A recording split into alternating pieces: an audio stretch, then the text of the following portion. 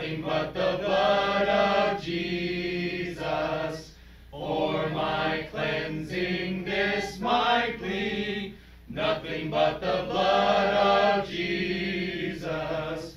Oh, precious is the flow that makes me white as snow. No other fount I know, nothing but the blood of Jesus. Nothing can for sin atone, nothing but the blood of Jesus. Not of good that I have done, nothing but the blood of Jesus. Oh, precious is the flow that makes me white as snow. No other fount I know, nothing but the blood of Jesus. This is all my hope and peace, nothing but the blood of Jesus. This is all my righteousness, amen, nothing but the blood of Jesus. Oh, precious is the flow that makes me white as snow. No other fount I know, nothing but the blood of Jesus. Amen. All right, let's go to 441. Page 441.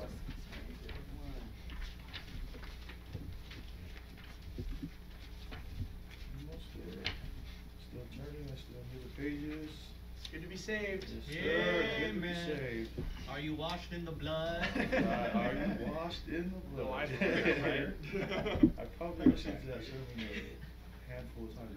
I need to listen to it again. That just reminded me. Yep. All right, here we go. All right, 441. Ready? Here we go. I was sinking deep in sin, far from the peaceful shore, very deeply sank within, sinking to rise no more. But the master of the sea heard my despairing cry. From the waters lifted me, now safe am I. Love lifted me, love lifted me, when nothing else could help. Love lifted me, love lifted me, love lifted me, when nothing else could help. Love lifted me. All my heart to Him I give, ever to Him I'll cling. In His blessed presence live, ever His praises sing. Love so mighty and so true merits my soul's best songs. Faithful, loving service to Him belongs. Love lifted me, love lifted me, when nothing else could help. Love lifted me, love lifted me, love lifted me, when nothing else could help. Love lifted me. Souls in danger look above, Jesus completely saves. He will lift you by His love out of the angry waves. He's the master of the sea, billows His will obey. Ye, your Savior wants to be saved today. Love lifted me, love lifted me, when nothing else could help. Love lifted me, love lifted me, love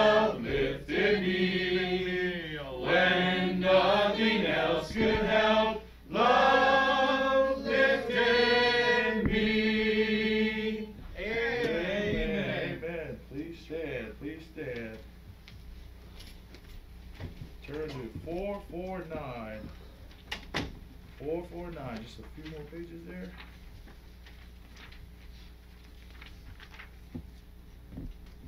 Alright. 449 and they took out the clock. Oh. You're good. You're good. Alright, brother.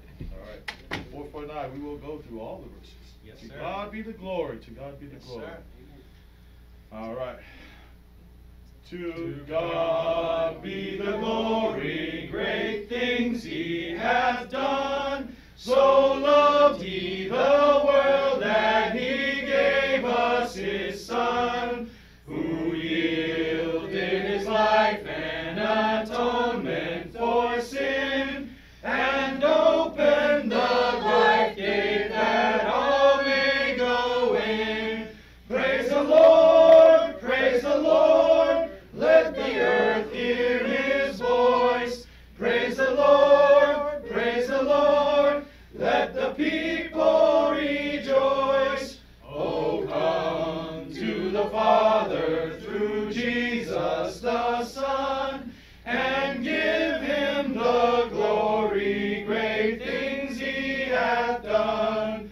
Oh, perfect redemption, the purchase of blood, to every believer the promise of God.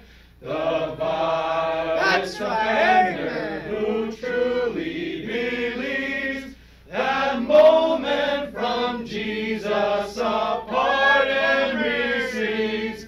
Praise the Lord, praise the Lord, let the earth hear his voice. Praise the Lord, praise the Lord, let the people rejoice. Oh, come to the Father through Jesus the Son, and give him the glory, great things he hath done. Great things he hath taught us, great things he hath done, and great our rejoicing through Jesus the Son. But purer and higher and greater will be our wonder, our transport when Jesus we see. Praise the Lord, praise the Lord, let the earth hear his voice. Praise the Lord, praise the Lord, let the people rejoice. Oh, come to the Father through Jesus the Son, and give him the glory, great things he hath done. Amen. Brother Daniel, come up, say a prayer, opening prayer for service. Dear Lord, thank you for bringing us here on this glorious Sunday. Yes. Thank you, Lord. Please watch over us as we continue to live for you, Lord. Please bless today's service, Lord. Please speak through the pastor and try to convey the message through him and make sure that we receive it well. Lord, please bless this service again, and in Jesus' name we pray. Amen. Amen, brother. All right, you all may have a seat. Take out the white hymnals you have there. And go 68. Page 68 in the white hymnals. All right. Yes. Oh, yeah. yes, Nice yes. song. Amen. Hopefully today. Hopefully. Amen. Hopefully the next one. Right after this. Let's give What him a praise. day. What a day that will be. All right, all right. Who's that pumped up guy back there? Yes, sir, 68. Starts on the left-hand side. Ooh. All right. There is coming a day when no heartache shall come, no more clouds in the sky, no more tears to dim the eye. All is peace forevermore on that happy golden shore. What a day, glorious day that will be. What a day that will be when my Jesus I shall see, and I look upon his face, the one who saved me by his grace. When he takes me by the hand me through the promised land. What a day, glorious day that will be. There'll be no sorrow there, no more burdens to bear, no more sickness, no pain, no more parting over there, and forever I will be with the one who died for me. What a day, glorious day that will be. What a day that will be, when my Jesus I shall see, and I look upon his face, the one who saved me by his grace. Thank you, Lord. When he takes me by the hand and leads me through the promised land. What a day, glorious day that will be. Amen. Amen. Hey, Jim Hill came through with that one. Yeah, man.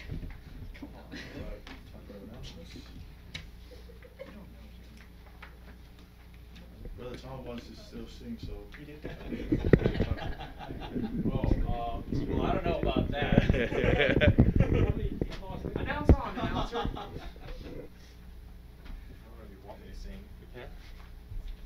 One of our brothers here has earplugs ready, just in case he has to hear me sing. Amen. Okay, so for this week's Bible believing announcements. Guess what's happening tomorrow? I know you guys are what you guys are thinking. It's Bible study. Yeah, Bible study. 8 p.m. Hey, for those of you who want to be discipled, it's 7 p.m. So you get to come an hour early. Yeah. Praise the Lord. It's at Pastor's Place. Ask him if you need the address. I'm not going to divulge it online. I'm sorry, guys. I know some of you guys want to visit Pastor, but I can't give it out to you. Next week, street preaching at 10:30. Same corner, same place. We're going to hopefully get some more Hail Satans. Amen. It's going to be good. It's going to be good. Always a good time. Hey, so important news, brethren. We have Missionary Hansen coming on July 29th. He's going to be speaking for us. And on July 28th, we have fellowship starting at 7 p.m. And we're going to have Brother Turner, Pastor's old PBI teacher, coming and teaching us. So it's a very big day for all of us. If you can come, I strongly encourage you to come. And if there's anybody who knows of a place that we can use for the fellowship, that is also, it's an urgent matter for us. So please let us know. I'm sure Pastor would like us to use a bigger venue for this fellowship, and it's going to be a potluck, so cook your own food, bring your own food. We're going to have a good time. I mean, you don't really have to cook. You can buy food, but the point is bring your own food. My bread will be there, amen. It'll be all leavened for Jesus Christ. Our memory verse is going to be Psalms chapter 8, verses 1 through 9. We're going to review that, make sure we commit that to memory. Now we're going to have a congregation special, Leaning on the Everlasting Arms. And What a fellowship, what a joy divine, leaning on the everlasting arms. What a blessedness, what a peace is mine, leaning on the everlasting arms. Leaning, leaning, safe and secure from all alarms. Leaning on the everlasting arms.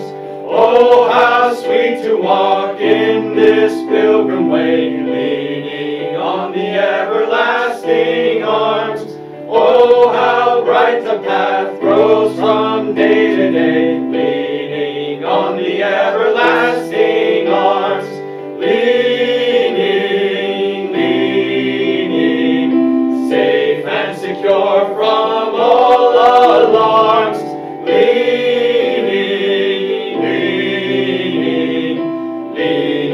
on the everlasting arms. What have I to dread? What have I to fear? Leaning on the everlasting arms. I have blessed peace with my Lord so near, leaning on the everlasting arms. Leaning,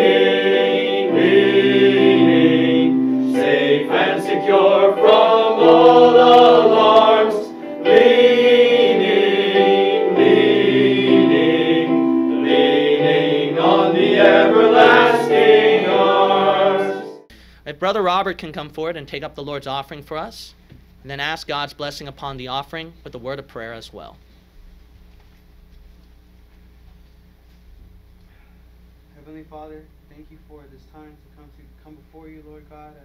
We ask that you'll fill this room with your grace, Lord God, that we all may give cheerfully, Lord Jesus.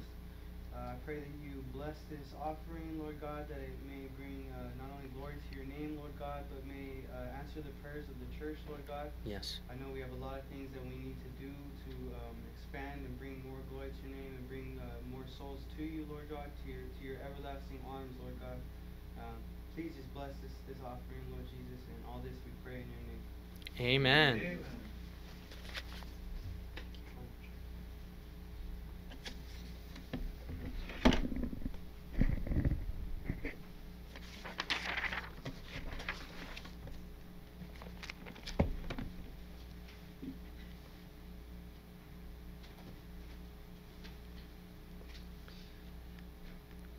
Exodus chapter 17, please. Exodus chapter 17, and we will read verse 1. Exodus chapter 17, and we will read verse 1 through 7.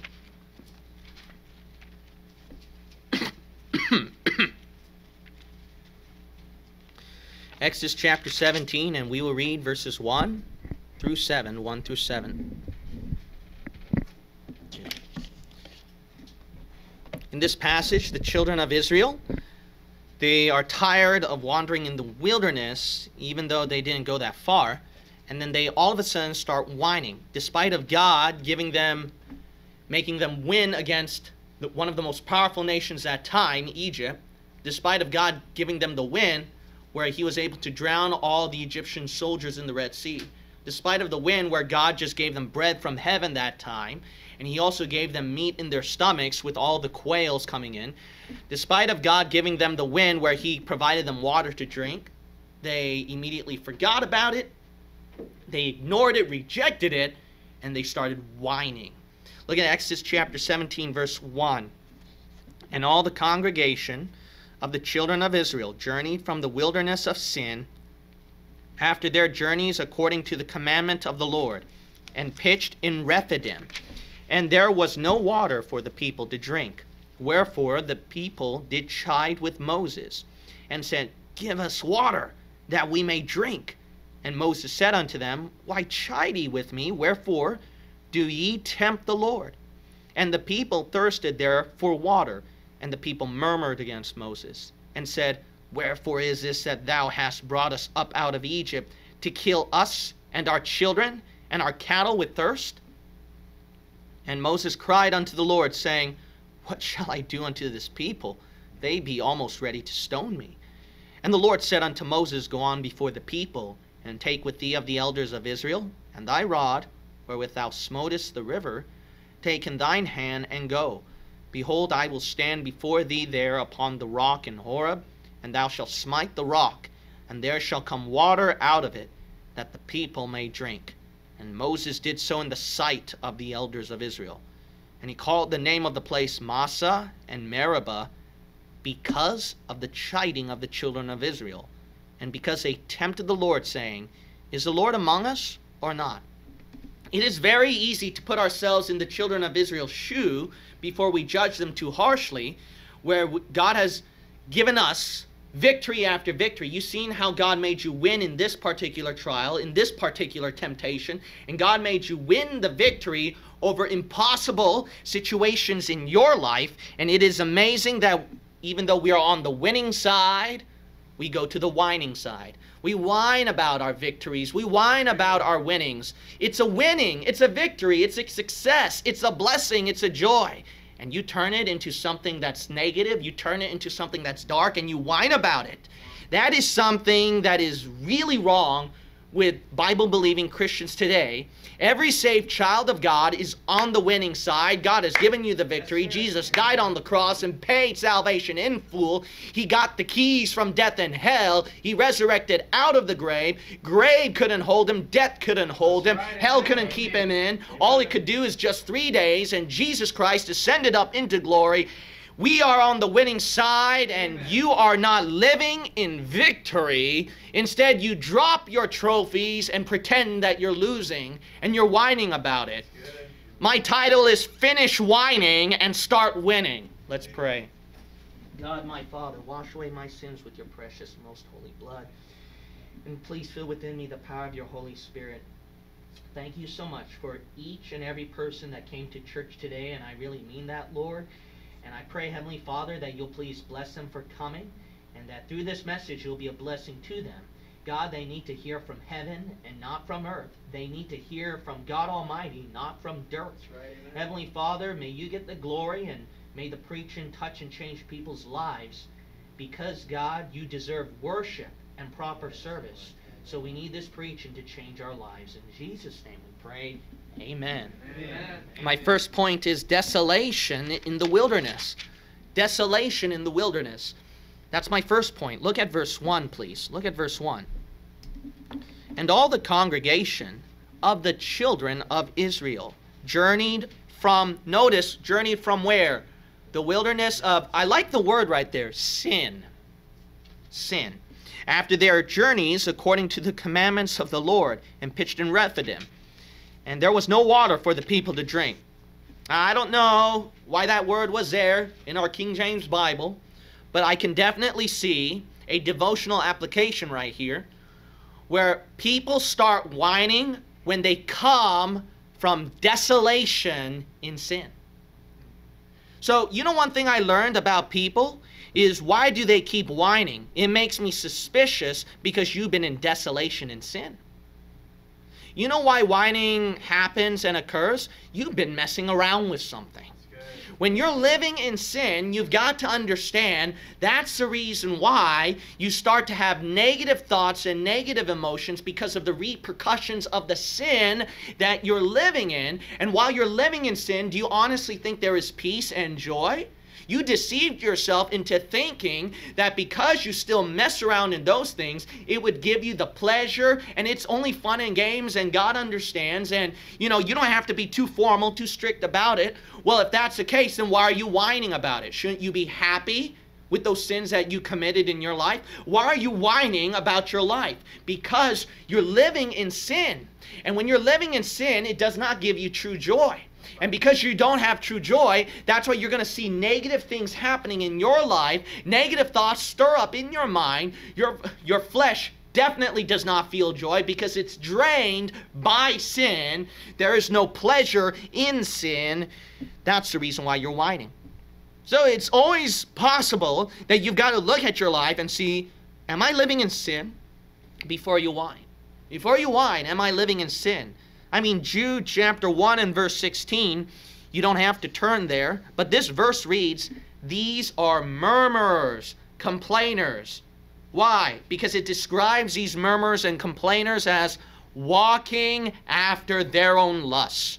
And their mouth speaketh great swelling words, having men's persons in admiration because of advantage. See, you've got to understand that whining occurs because of the lusts of the flesh.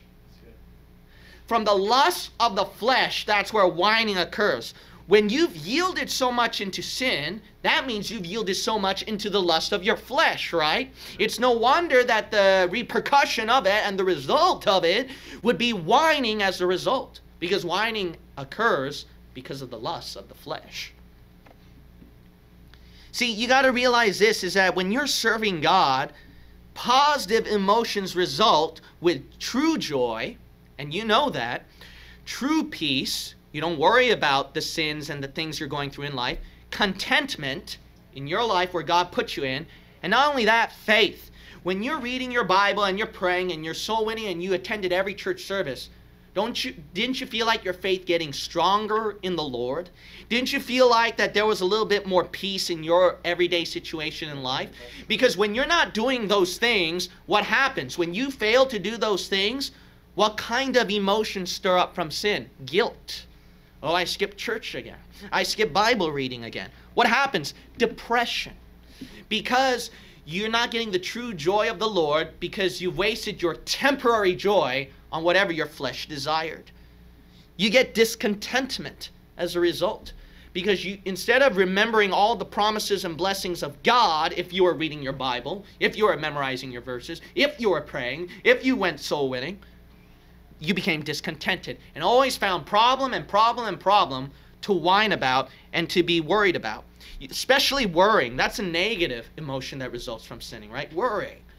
You don't feel at peace praying to the Lord to help you out with the problem now, because you feel like that your sin is blocking your prayers. And that's the reason why, because of all these negative emotions all bottled up, obviously and eventually, if not now, whining will come out. Where you'll say, this Christian life is not for me. My heart is not in it. Why did God let this happen? Oh, bad things are happening to me. You wouldn't be saying all those things if all these negative emotions were not all bottled up to begin with. And these negative emotions happen because you are walking in your flesh, not walking in the Spirit. If you were walking in the Spirit, you would have had more peace, joy, contentment, and faith, which would have shielded you from the attacks of the enemy. You know why you're whining? You've been messing around with something. So before you whine about a problem, don't make somebody suspicious. You must be sinning somewhere. So be careful. Be careful what you whine about. And you got to self-reflect and realize there's something I'm not doing right with God. Whining occurs when there is sin in the camp. And you notice the children of Israel, they came from that desolation. That desolation from the wilderness of sin. And that's when they started whining. In 1 John chapter 5 and verse 4 it reads, "For whatsoever is born of God overcometh the world. And this is a victory that overcometh the world, even our faith." You see, right here, God says that anyone who is saved and born of God, He's given you the victory. You're on the winning side, and you can overcome the world. You are a winner. You're not a loser. We live every day living in defeat, feeling like that we lose the battle. Every day we're about to drop, but you got to realize that you overcome the world. You are in victory. But the reason why, main reason why you keep whining, and you keep whining and you keep living in sin and you never win. You just never win in your life. I realize this as I start to ponder more about the nature of man and look at the verses and pray a little more and search my own heart. You know why you're not living your life winning? Don't you want to win? Don't you want to live every day winning in your life? And instead of whining like a loser and feeling like you're losing every day, do you know why you're whining and you feel like losing? You don't want to win. That's what I realized. You're supposed to be a winner. You're supposed to be winning. But the reason why you feel like every day you're losing and you're whining about it is because you really don't want to win. You actually want the flesh to run over your body and whine and whine and whine whatever negative thing it's feeling and what you're thinking about. That's what you want. Deep down inside your heart, you don't want to win. You want to whine. That's why people whine. That's why you can't live in victory. You know why? You want to go by whatever this flesh wants to do. It wants to cry. It wants to be depressed. It wants to be miserable. Well, I don't want to be miserable. I don't want to cry. I don't want to be depressed. No, you actually do, because you want this flesh to keep running its emotions and being tired and miserable and depressed and cry and whatever it's stirring up inside, it just wants to yak it all out. Blah, blah this, blah, blah that. Woe is me here, and this is the bad day, and blah, blah this. You want to be a loser. You don't want to be a winner. Deep down inside your heart, that's what you want to do. That's why you're still living in sin and you whine about it, because you want to sin. You want to whine. You don't want to win the victory. You don't want to have the joy of the Lord. You don't want to have the peace of living in holiness. You don't want God to answer your prayers. You don't want God to richly bless you. You don't want the rewards at the judgment seat of Christ. You really don't want to deep down inside your heart. You want to lose it all, and you just want to cry and whine and be depressed. That's what you want deep down inside your heart. You know why? That's how much desolation you are in that wilderness of sin. And you need to get out of there. Finish whining and start winning. Amen. My second point is drama in the wilderness. drama in the wilderness. Oh, I love this part right here. Look at verses 3 through 4. You know what whining does? It makes you say exaggerated things. It makes you fantasize about exaggerated situations. Look at verse 3 through 4. And the people thirsted there for water. And the people murmured against Moses and said, wherefore is this? Now, is this a lie? Wherefore is this that thou hast brought us up out of Egypt to kill us and our children and our cattle with thirst? Isn't that a lie? That is a lie. God gave them water to drink before. If you read a couple chapters behind, he provided them a miracle with water. Bunch of liars. Amen. They're exaggerating here. They're plainly lying here. But look at verse 4. Moses starts to whine now. Now look at verse 4. And Moses cried unto the Lord, saying, what shall I do unto this people? They be almost ready to stone me. They didn't mention that yet. It's like a pastor, when he loses a couple members, then he's like, this is the end of our church, the end of our ministry. We're going to lose everything right here. Yeah. See, you know what whining does? It makes you be dramatic. It makes you be over-dramatize something, and then you start to fantasize and picture some monsters that actually don't exist, and you cause unnecessary burden to yourself. This verse is pretty odd verse for my point here, but there's something to this verse that I want to say, so I'm going to quote it. Acts 25 verse 7, it says, and when he was come, the Jews which came down from Jerusalem stood round about and laid many and grievous complaints against Paul, which they could not prove. You know, one thing I learned about this is that when you're being dramatic and whining and create those fantasies of unnecessary burdens when they actually don't exist, you got to ask yourself this question. After you whined about that problem, let me ask you this question. Can you prove that existed? Can you prove it right in front of my face that actually happened? Can you prove it 100%? You can't, can you? You know why? That's what whining does. Whining, what it does, it makes you feel, it makes you picture some things, bad things happening in your life. Oh, I'm gonna die, I'm gonna die. Well, can you prove it? You're alive, you're breathing, you're not dead. See, you can't prove what you're whining about. And that's why, you know what you should do? Shut your mouth and then tell your flesh you're a liar. Amen. You're a liar for saying that. You can't even prove what you're saying. That's why I like that verse. Laid many grievous complaints against Paul, which they could not prove. So you got to prove it.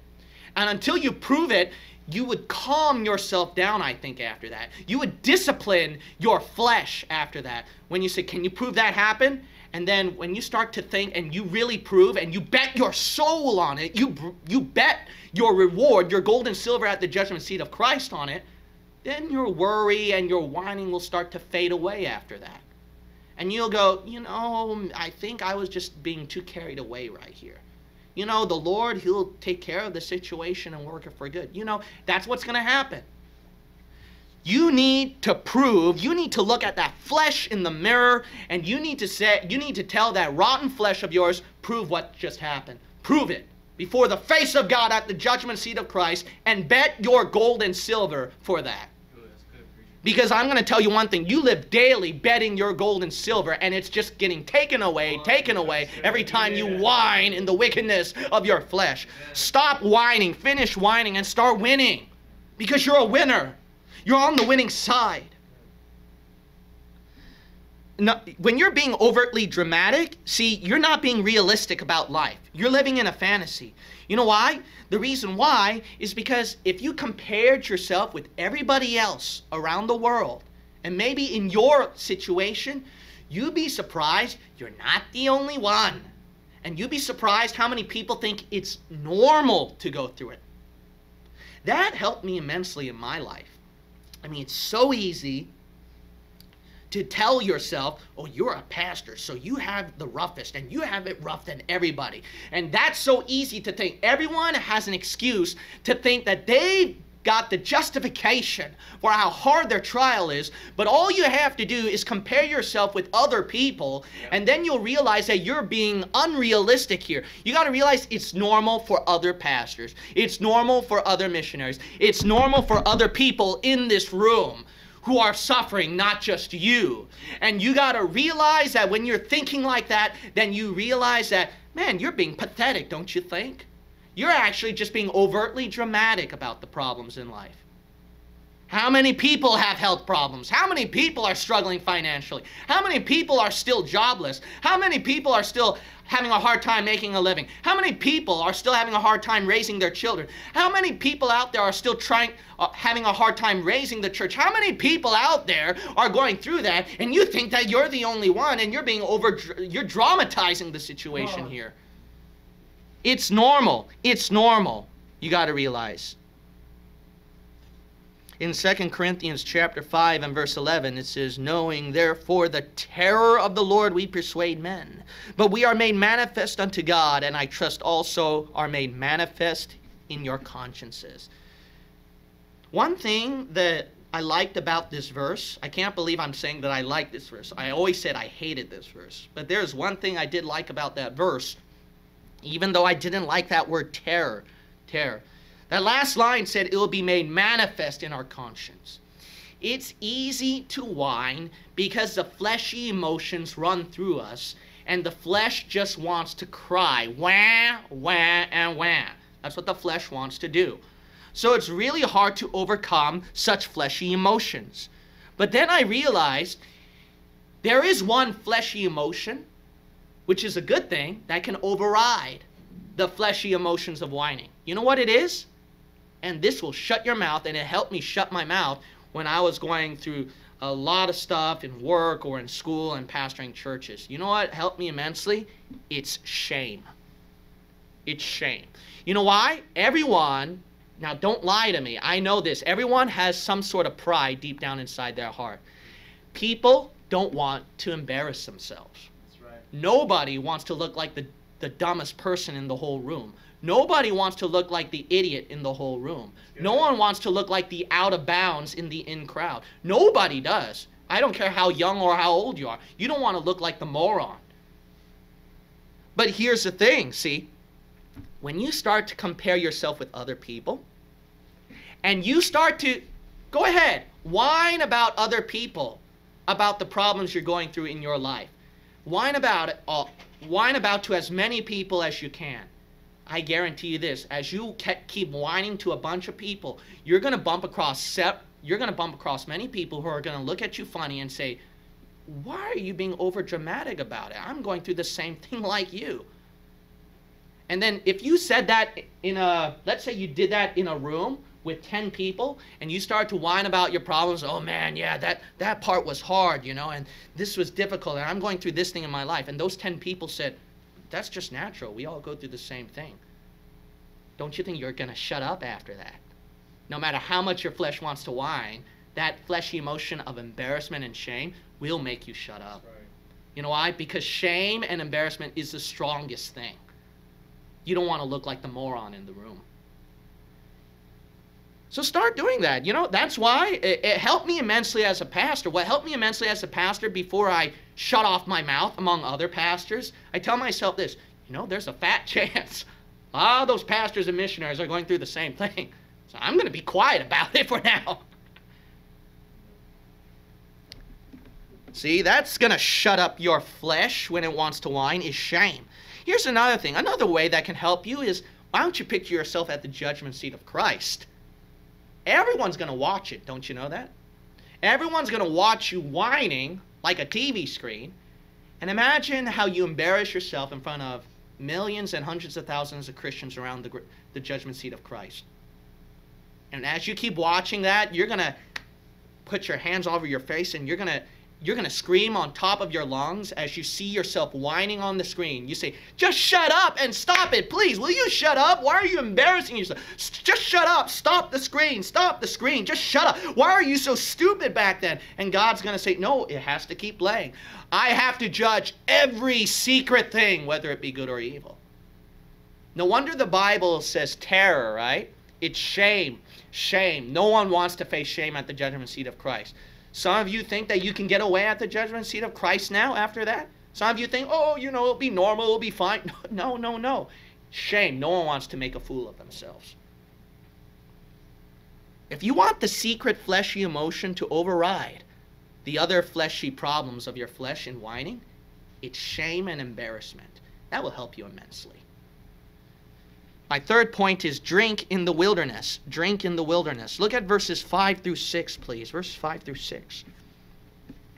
And the Lord said unto Moses, Go on before the people, and take with thee of the elders of Israel, and thy rod wherewith thou smotest the river, take in thine hand, and go. Behold, I will stand before thee there upon the rock in Oreb, and thou shalt smite the rock, and there shall come water out of it, that the people may drink. And Moses did so in the sight of the elders of Israel. Now notice right here in verse 5 through 6, the children of Israel finally got their drink in the wilderness. And that should shut up any whining. To finish whining, what will shut up any whining is that you get yourself some water to drink. Instead of running your mouth, drown it out with the water of life. You need to drink up the Holy Spirit and Jesus Christ in you so that you can shut your mouth a little more. Before you whine about a problem, why don't you sing a hymn? Before you whine about a problem, why don't you quote out a verse out of your mouth? Before you whine about a problem, why don't you tell somebody how to get saved? Before you whine about a problem, why don't you preach at yourself in the mirror? Before you whine about a problem, why don't you pray to the Lord for help? Before you whine about a problem, why don't you use your mouth to preach on the streets and tell people how to get saved? I think that would shut your mouth if you get some water to drink. Yes, sir. You need to be a winner because God has given you an unlimited amount of drink in that water of life. Jesus Christ said, whosoever will, let him come and take the water of life freely. I thank God for what Jesus Christ did. That rock pictured Jesus Christ. Moses, what he did was that he smote the rock so that water can come out of the rock, and that shut up the whining mouths of the children of Israel. And that's what you need. You need that rock of Jesus Christ who poured out, gushed out water for you, and you need to stoop down and shut up and repent on your knees and drink up that water on the altar and say, God, I repent. Let me drink up that water now. You need to repent and get right with God. Finish whining and start winning the battle that you are meant to do. Yes. All the souls that you want, all the prayers that you pulled through, all the victories and the stories and the testimonies you can tell others on what God pulled you through. All the times that you walked with Jesus. Remember all the winnings that you've done. The blessings God has given to you spiritually and even physically that no one else has in this room. Start enjoying your victories now and finish whining. Finish whining and start winning. Finish whining and start winning. My Jesus, what he did at Isaiah 53, verse 4 through 5. Surely he hath borne our griefs and carried our sorrows, yet we did it esteem him stricken, smitten of God and afflicted. But he was wounded for our transgressions. He was bruised for our iniquities. The chastisement of our peace was upon him, and with his stripes we are healed. You know what God the Father had the right to do? You think that you got it bad? You had it worse. You deserved hellfire for all eternity. You were lost in sin, broken and without hope and without God. And God had the right to take his rod and beat you with that rod of iron. But before God took that rod of iron and beat you senseless, Jesus Christ stepped in as the rock. And Jesus Christ said, smite me, Father. I will be stricken of God and afflicted. I will be wounded for his transgression, her iniquity, the chastisement of all these people. Put it upon me. Beat me, Lord. And God the Father beat his son, and he beat his son, and he beat his son senseless. He beat his face that you could hardly look at his face as if it were a man. God beat his son so mercilessly that he had to turn his back on his son, and his son cried out and begged to the Father, why did you forsake me, Father? You know why? The son took the beating in your case. He was a rock that was smitten for you. and that drink just poured out and flowed freely and ran down, and all the souls of mankind started to rush down on that hill of Calvary, bend on their knees, and drank up that blood of Jesus Christ, as Jesus said, drink, eat my flesh and drink my blood, that you can have eternal life. And we drank up that blood of the Lord Jesus Christ, not at a Catholic Eucharist, but at the cross of Calvary when we believed on the Lord Jesus Christ. Lord. Jesus took the beating for you, and he gave you such a rich drink. And yet you still whine about that drink that was so expensive that it costed the life of God's Son. What in the world?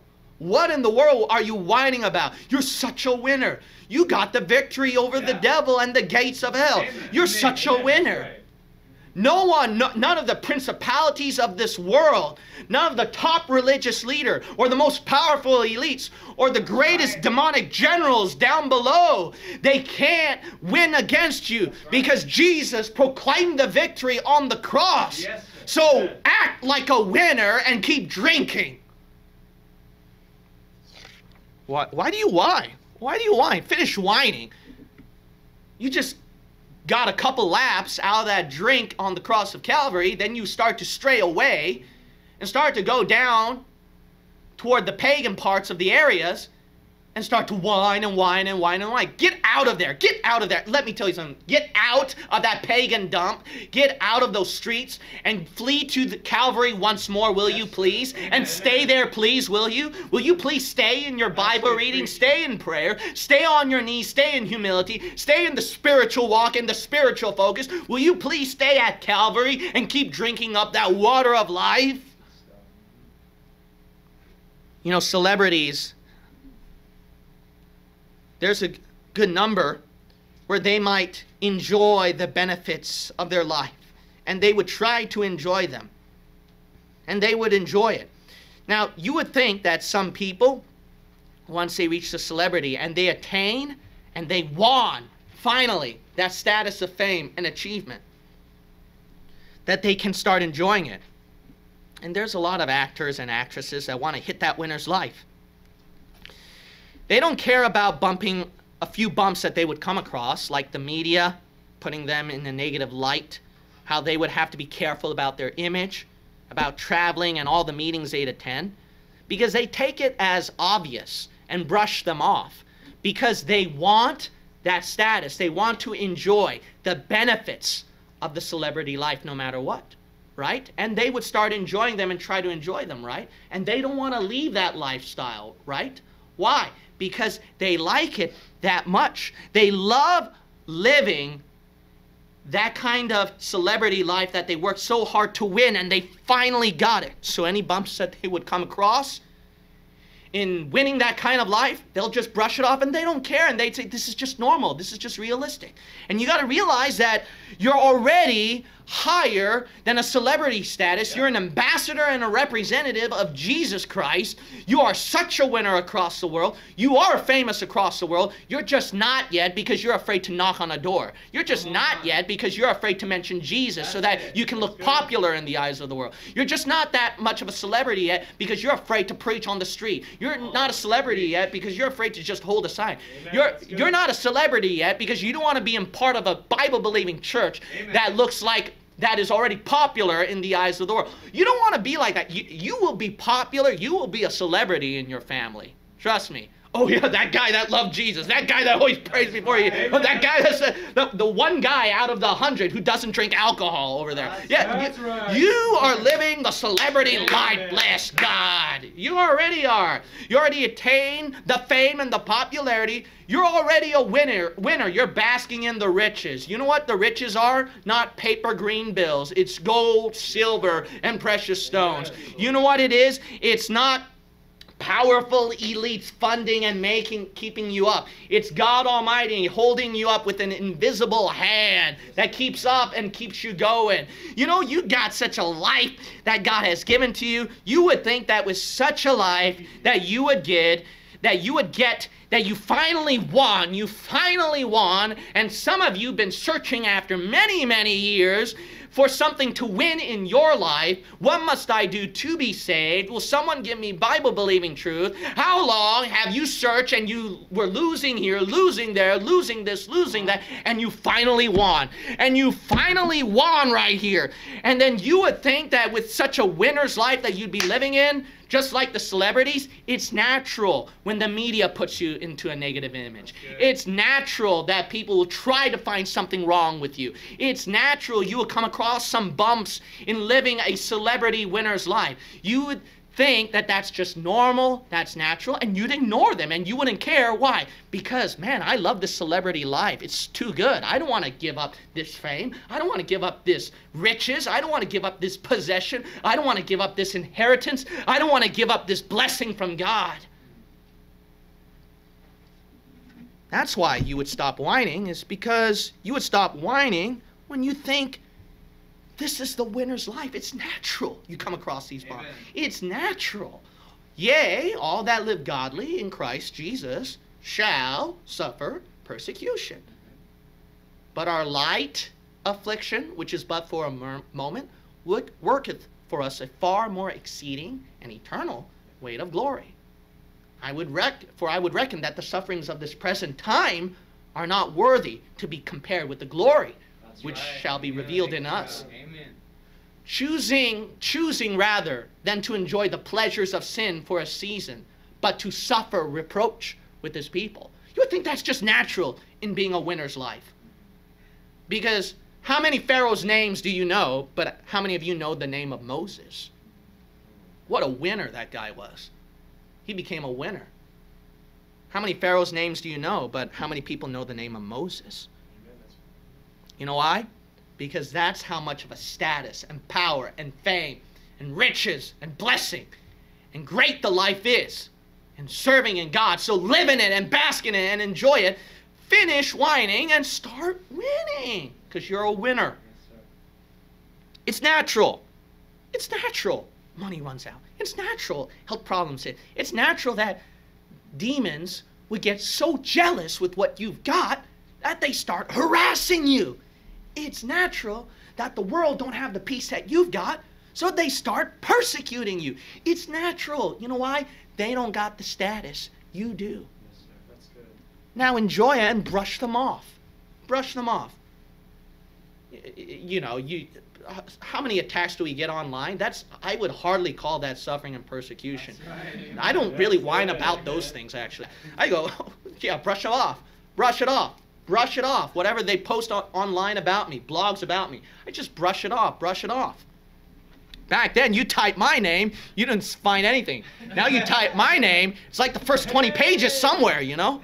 I just fill up all over it. So I brush it off, see? You know why? I'm enjoying my life as a celebrity. Yeah, and then those guys can get mad and jealous, you know, and they'll try to piggyback from my name, you know.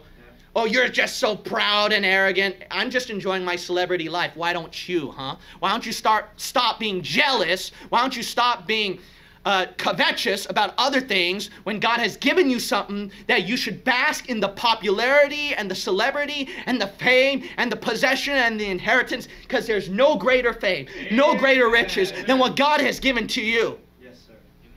It's not about being a TV status, a YouTube status. It's not about being the best preacher in the world. It's a matter of being the best in God's eyes. Amen. That's right. And start to enjoy it now. My fourth point is derision in the wilderness. Derision in the wilderness. Now look at verse 7. Look at verse 7. And he called the name of the place Massa and Meribah, because why? Because of the chiding of the children of Israel. And because they tempted the Lord, saying, is the Lord among us or not? Now look at verse 2. Verse 2. Wherefore the people did chide with Moses and said, give us water, that we may drink. And Moses said unto them, why chide ye with me? Wherefore do ye tempt the Lord? The start of all whining is because you deride the Lord. You chide the Lord, doubting his care on your life. Moses says, why do you tempt the Lord? Start of all whining is when you deride him by not believing his drink for winners is truly that much of a blessing. You don't believe it. You don't. You really don't. The preacher has preached this so many times. You read it at the Bible so many times. The Holy Spirit spoke to your heart so many times. Brethren in the room have told you so many times with their lives' testimony, and they lived longer years than you did. I mean, you just got the proof over and over again, but you just don't believe that his drink for winners is truly a blessing, and that's your problem. That's the start of all whining, you got to understand. The start of all whining is when you have that serpent in the garden ask you a question. Yea, hath God said, all things work together for good? Yea, hath God said, my God shall supply all your needs according to his riches in glory by Christ Jesus? Yea, God is good all the time? Yea, what you're going through is better than anything else? What God has given to you is better than anything else? Yea, is the world not that much better than what heaven can offer? Yeah, you know, see, that's what the devil does, is to put that doubt in your mind. And because you allowed that seed to run in your mind, that's why whining eventually comes out. Whining is an affirmation that God is not good. Before whining is doubt, though. And that's where you need to stop it. That's where you need to stop it. To help our unbelief. That's why it's so important that you got to pray. Have you ever prayed to the Lord, Lord, help thou my unbelief? I'll tell you, several people did in the Bible. There were several people in the Bible that said, Lord, I believe. Yet their flesh didn't. And they said, that's why they cried out, Lord, I believe, help thou my unbelief. That's what you need to do. You need to go on your knees and pray to the Lord and say, Lord, I believe, Romans 8:28. Will you help thou my unbelief, O Father? Lord, I believe that what you've given to me is better than everything else and what I can go through, what my flesh would want in life. Help thou mine unbelief. Lord, I believe that this trial and this suffering is definitely worth it. Will you help thou mine unbelief? That's why you need to pray. That's why you need to quote memorized verses. When's the last time you quoted a verse of promise? Seriously, ask yourself this question. When's the last time you quoted a verse of promise? That's good. A verse of promise. It's been a long time, hasn't it? No wonder you whine. That's why you need to increase your faith by quoting that verse. And don't just quote the verse. Believe every word in that verse as you quote it. And if you can't believe that certain word, rewind and quote the verse all over again. Quote the verses for God. Remind yourself of what he did. Did you remember and recall what God saved you from? Do you remember and recall that God chose you out of so many others he could have chosen for this particular path that he brought you in? Do you remember the prayers that God has mightily answered when he has not answered anybody else's like that? Do you remember the time when God's grace pulled you through and gave you that victory? Do you remember that blessing that he gave to you that you're still enjoying now? Or have you soon forgotten about that blessing and now you're not enjoying the blessing that God has given to you? And I mean not just spiritually, I mean physically too. Physically too. It could be house, money, cars, people in your life. Whatever God has given to you. What? You're not living a winner's life. You're not winning in them. You're not winning in them. You're not reminding yourself of how good God was to you to provide you that physical blessing, that spiritual blessing that you thought you wouldn't get and you got. And now you soon forgot about it. Compare your situations with others. Believe that he is so good to you. You can believe and stop whining when you start to compare yourself with other people. And then you realize, you know what? My life is not really that bad. And if those people pulled through and God blessed them in the end, why can't he do with me? Compare yourself with other Christians back in history and even today and people in this room even. You'd be surprised. Start doing that and then you can start believing in his power and in his promise.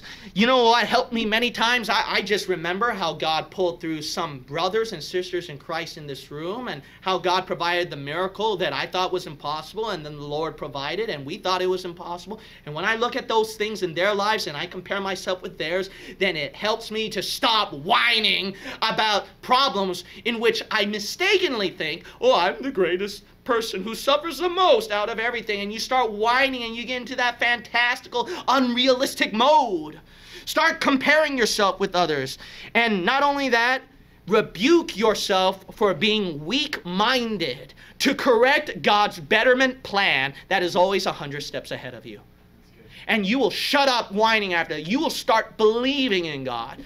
I always try to predict. I always do that. I play mind games with the Lord and try to predict the situation. What would turn out better? And then God would show me, well, if you think that would turn out better, don't you think that this bad thing could happen? I go, yeah, it could, you know. And then I say, well, what about this better thing? And God said, well, don't you think that bad thing could happen? And I go, yeah, that bad thing could happen. And then my mind, in my flesh, I try to plan out what's better for me. And God would show me all the time, well, don't you think that bad thing could happen? Maybe it could get worse with this one. It could get worse in that one. And you know what happens? Then I finally get sick and tired of trying to think of what's better for me. And then now my flesh finally gave up thinking what's better for me and start to learn to lean on the everlasting arms and not think anymore what's better for me and say, God, you take care of everything. I don't care what happens. Just do it. You're always better. Amen.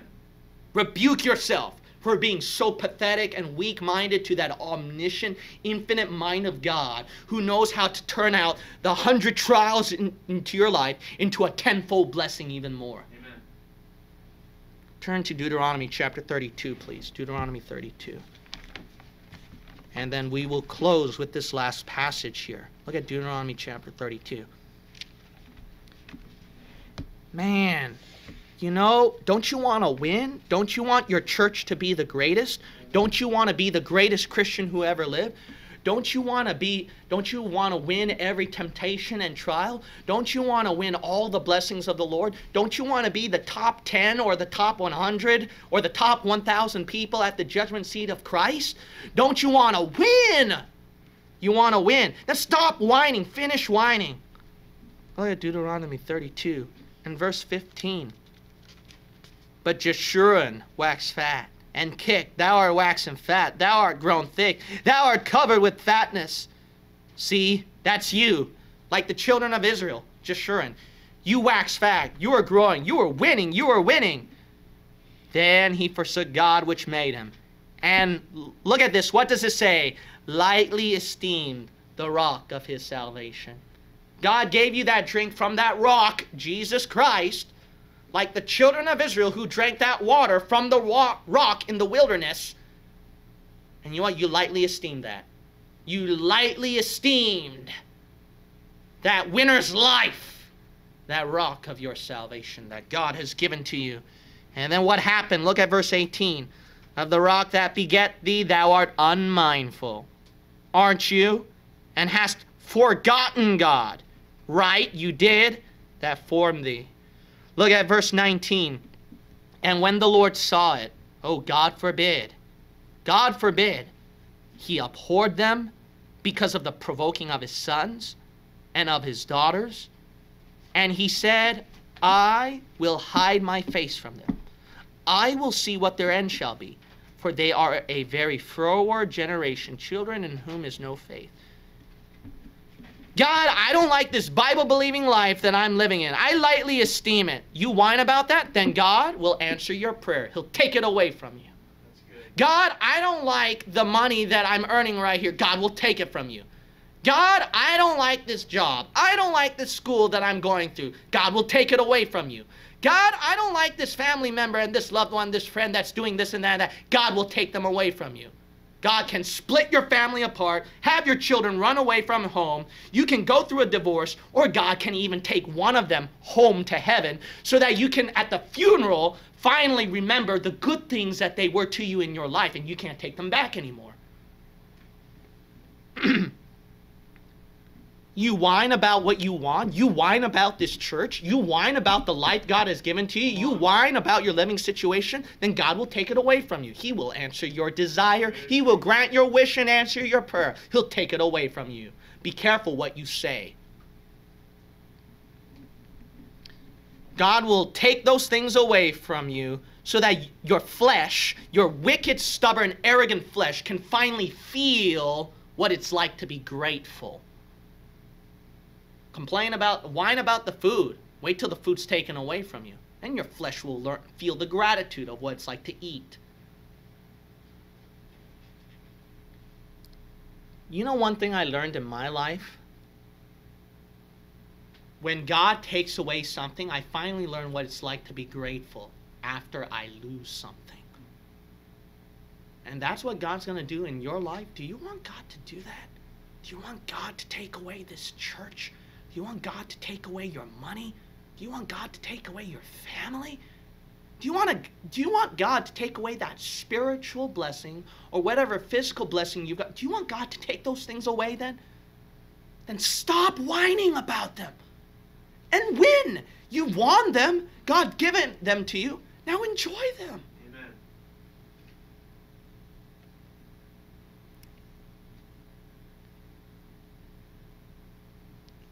Remember, you were that Christian who was running the race.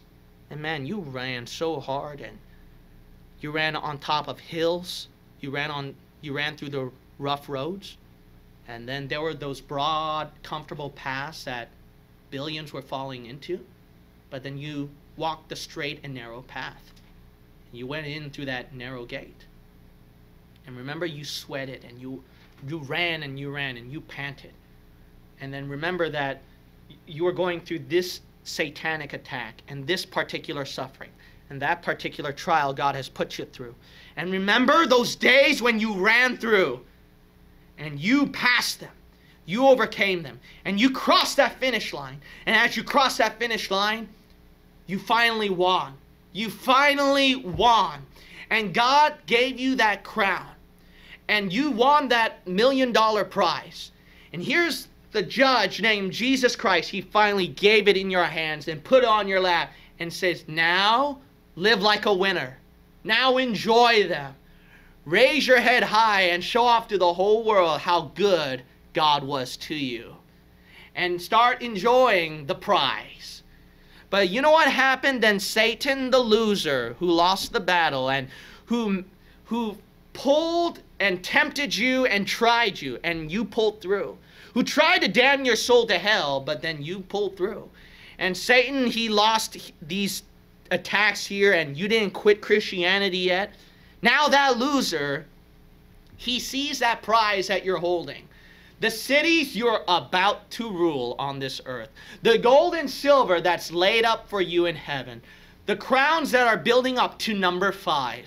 And then the inheritance of all things, whatever that was. Satan sees that right now in your bank in heaven. You won. You got it. And now Satan the loser, he tricked you by saying, isn't God not good? Man, I mean, look at the pleasures of this world. Isn't that so much better? You know, God could have done a little bit more fairly right here. And, you know, it's not really that much worth it after all, is it?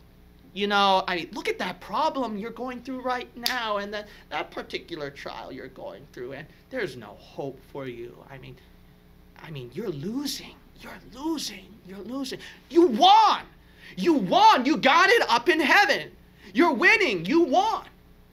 But Satan, he wants to trick you because he wants your prize money. He doesn't want you to rule the cities that he wants to rule. He doesn't want you to get the gold, silver, and precious stones that he wanted. He doesn't want you to enjoy heaven when he tried with all his might. He didn't want you to enjoy all that. And then here you are holding, look at this. You're holding the crown. You're holding the crown. And then pretty soon now you're going like this. And you're dropping it. And you're getting more depressed. And you start whining and then you start crying. And then the devil's like, that's right. That's right. Here you are with that crown. And then crown number 5 drops. He got it. And then he ran away with that crown. Here you are still snoveling in your seat Sunday morning today, crying and whining about, I lost. I lost. I lost. Why don't you run down on the altar, grab the crown back from the devil, and raise it up like a winner. Every head bow and every eye shut. The altar call is open. Finish whining and start winning. Why don't you finish whining and start winning? You're on the winning side. You're on the winning side. Enough. Enough crying. Enough whining. The Lord has given you the victory. I can do all things through Christ who strengtheneth me. This is the faith that overcometh the world, even our faith. Faith is the victory. Some of you perhaps don't know what it's like to win. You're probably not in the winning life. Perhaps you're lost in sin and, maybe you're not saved. You don't know what it's like to taste the winner's life. Let me ask you a simple question. Please be honest. Please be honest. If you're to die right now, are you 100% sure you can go to heaven? You might say, Pastor, I'm not sure. I'm not 100% sure. Well, guess what? Why don't you make sure right now? You can get saved right now. It's so easy to get saved. You might say, well, Pastor, how do I get saved? 3 easy steps. 3 easy steps. First step, you got to realize that you've sinned. And God has to punish your sin with hellfire. So the first point is, you got to understand you can't go to heaven because you've sinned. And you might go, well, Pastor, well, what do I do then? Good. You're already at number 2 then. Number 2. Number 2, you know the story that Jesus is God. He is God, and he died, buried, and resurrected. Now, you might say, well, Pastor, what's so important about that story? You know why? His blood washes away every sin you've done. Remember, your sin is the reason why you're going to hell. So the only thing that can wash away your sin is the blood of Jesus. You might say, wow, that's great. I believe it, Pastor. Great. Then you're already at number 3.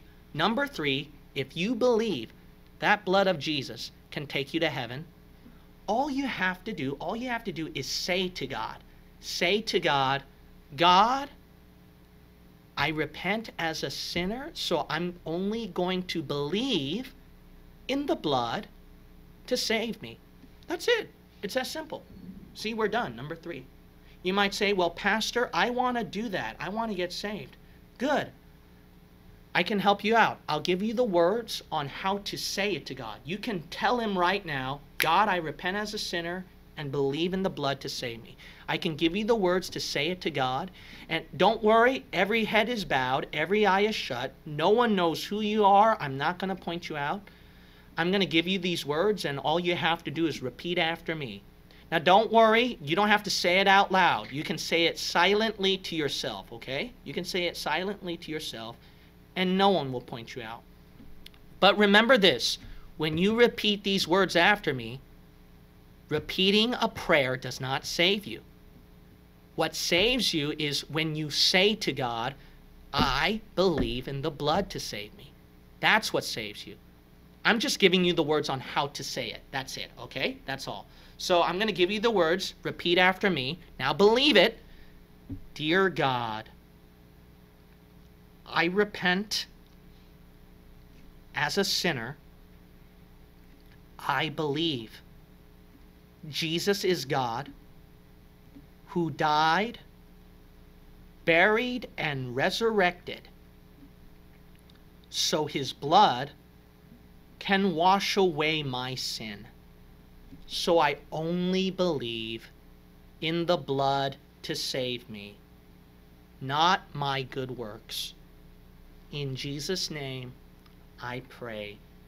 Amen. Amen. If you would keep your head bowed and eyes shut one last time, and then we're done. This will be very quick. If you just repeated those words after me, could you just slip up your hand real quickly? Now, don't worry. I'm not going to point you out. No one knows whose you are. Every head is bowed and every eye shut. If you say, well, preacher, I just repeated those words after you and I got saved, could you just slip up your hand just real quick, and we won't point you out? Could you slip it up right now, please, right now? Okay. All right. Thank you. Okay, let's close with the word of prayer. Heavenly Father, thank you so much for salvation through your Son, the Lord Jesus Christ. And Heavenly Father, I pray and trust that everyone is saved and blood-bought by Jesus Christ and going to heaven. And I pray, Heavenly Father, that because we've already won now, we're on the winning side, God. I mean, you saved us from hell, man. What better life? Lord, we've won. Help us to live like winners. In Jesus' name we pray. Amen. Out of all the wrong doctrines that's happening in our day and age at the last days of the church, as the apocalypse is coming even closer, the point of all this, friend, is that you won't be even able to grow in knowledge of the truth, in Bible-believing truth, until you get saved first. The most important question you have to ask yourself after watching all this is, if you were to die today, are you 100% sure that you're going to go to heaven? Perhaps one of these wrong doctrines have affected you, and you had the improper way of salvation. As you have seen before, the way to get saved is very simple. It's only simply salvation by grace alone, without works, through the Lord Jesus Christ in this Christian day and age. If you're not sure that you can go to heaven after you die, it's very simple to get saved. First of all, you have to understand that because of sin, God is a holy God, and He cannot even allow 1% of sin into heaven. So He has to judge sin with a burning hell. So it is very important that you got to realize how serious sin is, and you must repent. You might say, well then, I guess I have to clean up all my sins. I guess I have to go to church. I guess I have to get baptized. I have to be a good person. No, my friend, good works can never save you. Jesus is God who died, buried, and resurrected so that He can pay all the sins for you. You don't have to pay a single sin for yourself. So all you have to do as a repentant sinner is turn to what He did on the cross alone for your salvation. You might say, well, Pastor, I do believe only on what Jesus did on the cross to save me. That's great. Then all you have to do is just say that to the Lord. You might say, well, preacher, I haven't prayed much before in my life. I don't know really how to say it to God. Can you help me out? Sure. You could say it this way. Dear God, I know I'm a sinner. As I repent, I put my faith that Jesus is God and that He died, buried, and resurrected so that His blood can wash away my sins. I put my faith in that alone to save me, not my good works. In Jesus' name, I pray. Amen. Congratulations, my friend. If you meant it with all your heart that you put your faith only on what Jesus did on the cross through His blood to save you, then you are saved. It's that simple, my friend. Now, my friend, it is important to grow in Bible-believing truth. You now know the truth. What are you going to do about it? As the apocalypse comes even more closer and Satan's about to set up his kingdom even more, there are many souls dying and going to hell, and even many more churches out there who don't know right and wrong doctrine. It is up to you now on what to do. And go to our resources site, www.bbcenglish.org, and click on the resources link over there, and it'll give you everything that you need to grow in grace. The next step of your journey now is up to you. We've done our part, giving you this movie. All of it was done for free by the love of the people. God bless you.